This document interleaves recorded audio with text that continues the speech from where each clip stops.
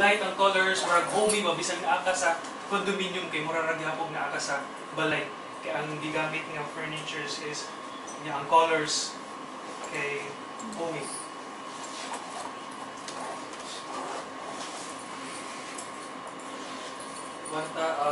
One bedroom unit.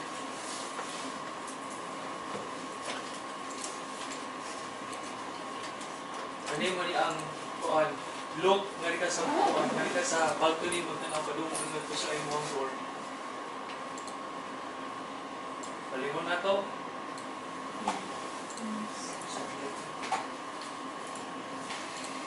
This will be our ano sizes sa mga bedroom so okay.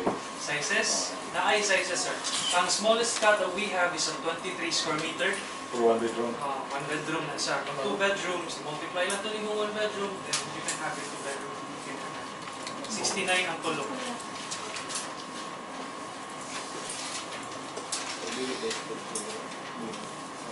Actually, alam mo ang guna-unaan as one of our pauban na sa chapel, look sa chapel. And the clubhouse, di ba lahi ang kita ninyo ganina? Oo, di ba? Kay ganahan man mi og ganang mas pinaka-nindot kay very first nga condominium na itukod na ito sa Manila. So, mag-create og ganang name na daan ba? Gym facing sa swimming pool. Tapos this will be the furnitures na gamiton, mga designs na gamiton sa clubhouse.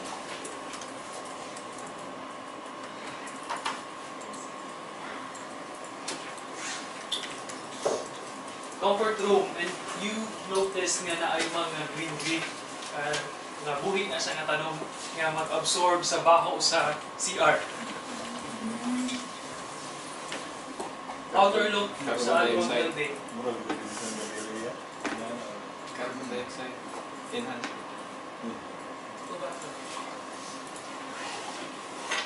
Okay, so this is our proposed pool area.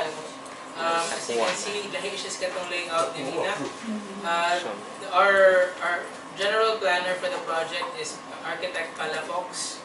So, mahalon din yung ato ang designer ani.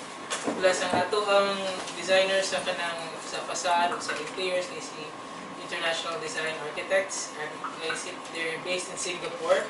But architect Randy is proud Filipino. Although dili siya known very locally, mas known sa Singapore. We're very lucky to have them design this for us. So, imagine na ninyo, resort, ika ay yung go for na fee. Bisan o condominium siya, I stress to you, this is an economic condominium. Barato kayo na siya with all of these amenities that we're proposing. So, dili na among one of the concepts behind that is di mi ganahan nga panahapit tao sa dili sa pagdaot sa urban deca or sa kanang lain. Lain dito gid tan-aw nga kanang box lang kaya na kay kanang gamay nga bintana, mura na kay kanang hawla sa manok. I wanted to create spaces nga kanang proud ka nga nagpuyo dito ba nga pwede mo dadon sa mga amigo, parente, ngatan lang mo sa amuha. Dito na tama ka natin restaurant daan, na natin swimming pool daan. So murag one-stop shop instead of them having to go out to the city, they can create their own city within their own space. Bonus. Kung asa pwede mo meeting,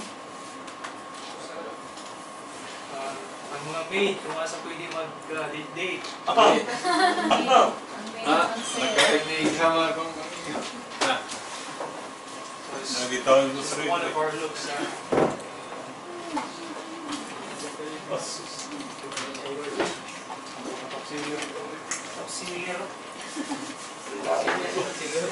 Stop sealer. Stop civil. Ano ba nag-reserve mo? Dito mag-lumina ba? Floor plan. We have the first building that will be constructed is 101 units. Only ang layout sa ground floor. Second and sixth floor. Tapos third to fifth floor.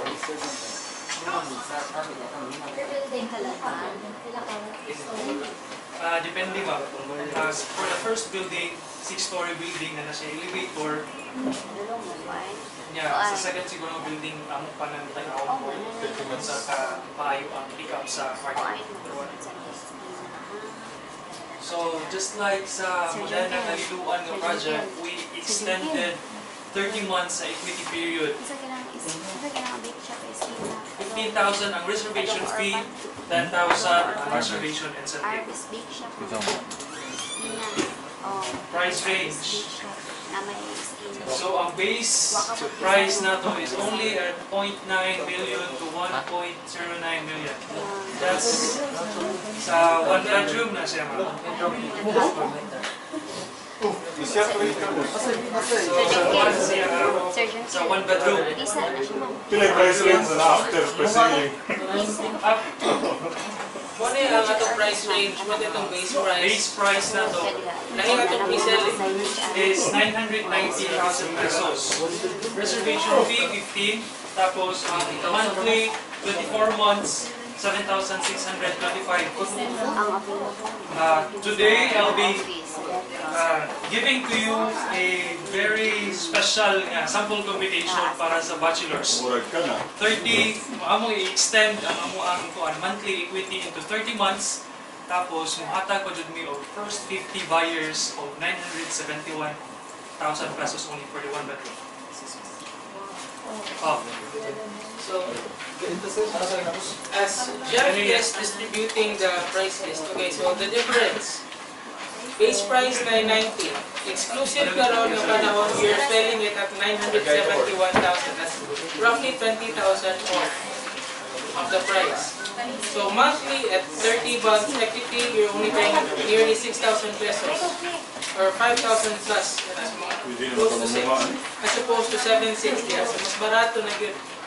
We are taking this dive. It's a very difficult decision for us to make. Usually, mahal magiging ang project sa condominium, maybe ang price. Again, due to the changes in the economy, we had to adapt. We had to create spaces that would make sense, not only to us, but also to the buyers and our brokers. This would be easier to sell as mamubos kita katong high-rise na mahalon kaayo or mid-rise na mahal gihapon. So ang ato, low-rise ta, 6 to 8 floors. Pinakataas na to 6 floors, 8 floors. Now, we are only planning for this, for the time being, building 1 and building 2, and maybe even building 3. The thing is, kung dili maayo ang pick-up, we still have all the rest of the lot to create house and lots. Yan na ng amenity daan. Okay, the first thing that we will be building is the amenity. We'll be building the pools first. We'll be building the retail and commercial space first. Okay, we cannot create a township without those features. Without the chapel. So, ang among goal is, this is a place where you can really raise a family. It's atong target market ani. Mga beginning families, katong dili pa ka-afford og house and lot. Ato mga entrepreneurs, mga independent service specialists, nga ganahan sila ilang own space, nga dili na sila ganahan magsalig ni mama, na sila ilang kautuloy ng lugar at very affordable rates, o rin kahit taliha. Mga expats, kung ganahan nindot na space, resort nga feel, without the price, kaya na, pwede kayo taliha. The reason we feel very confident na mahalin yun ni siya tanan this time, kay ikadaog na magod si Tommy, yan. Mahalin na itong, masugdan na itong SRP, no? Masugdan itong SRP, SMDC will be moving all of its BPO assets to SRP. We will not be, ako yung SMD ko mabayad 750 to 1,000 pesos per square meter monthly anang mga properties nga nasa Asia Town IT Park na panag-iya sa akong kontra nga Ayala, no? Yun.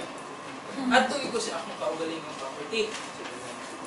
Plus, they're also inviting other BPO assets to move there at 375 pesos per square meter with a 6-month moratorium on the lease.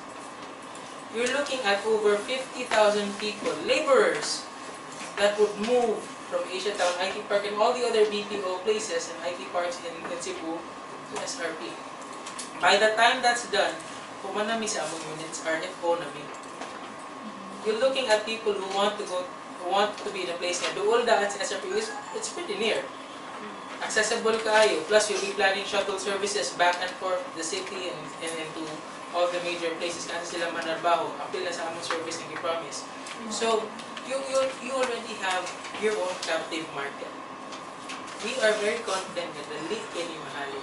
So we're only offering this for the first 50 buyers. Kanang nga rates are only for the first 50 buyers. So by that time, kumana naman sa among LOI phase, maka-LTS naman mo.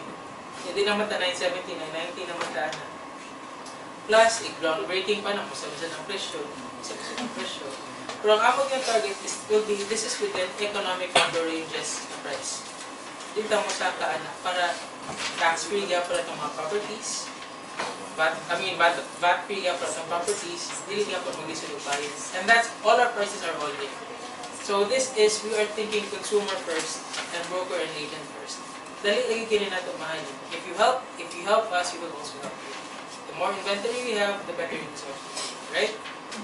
So, kasi makahalin lang mo, pila, 10% sa 50,000, na labor strong, they were looking at 1,000 units probably, kung all buildings will be made.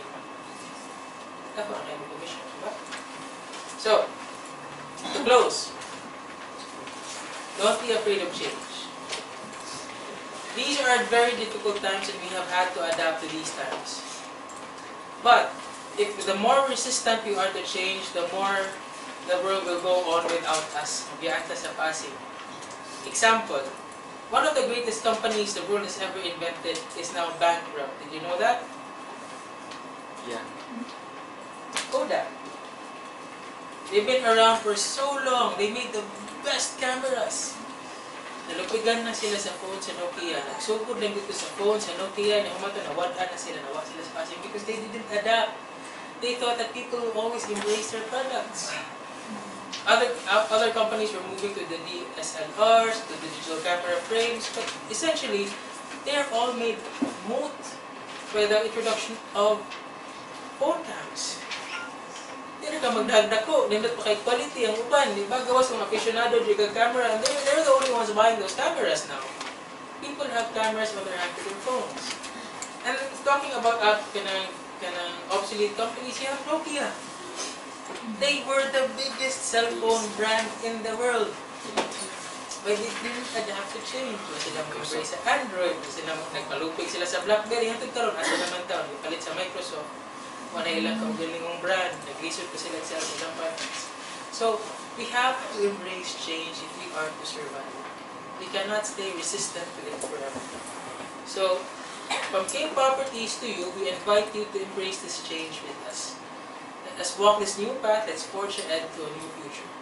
So, thank you, good afternoon, and if you have any questions, we'll be very happy to answer them. Thank you. How about incentive?